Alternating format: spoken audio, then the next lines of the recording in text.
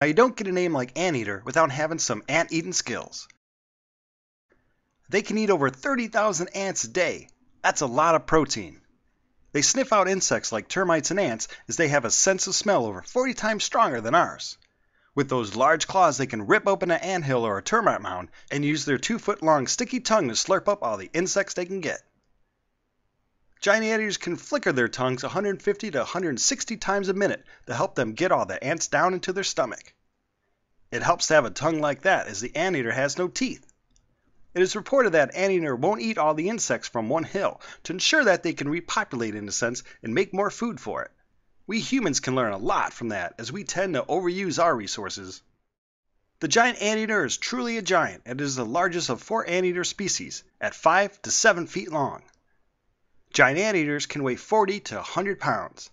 They live in the swamps, grasslands, and forests of Central and South America. They are smart to keep those long claws curled up when they walk, as they need to keep them sharp as you never know when a jaguar might try to hunt you. Giant anteaters are solitary animals, unless it's breeding season. They have a cool looking coat with gray or brown hair with a white banded black stripe that runs along the body and a very long tail.